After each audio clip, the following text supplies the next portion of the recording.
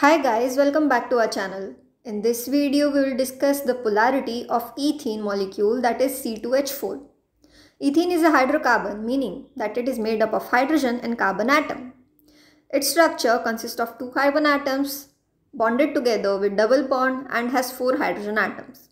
The electronegativity of carbon is 2.55 and that of hydrogen is 2.2. And when we calculate the difference, we get the value of 0.35. And since the electronegativity difference between these carbon-carbon and carbon-hydrogen bond is very less, there is almost no dipole moment present in the bonds. We can also refer to this electronegativity difference table for determining the bond type. We got the difference of 0.1, which indicates that the bond type is non-polar.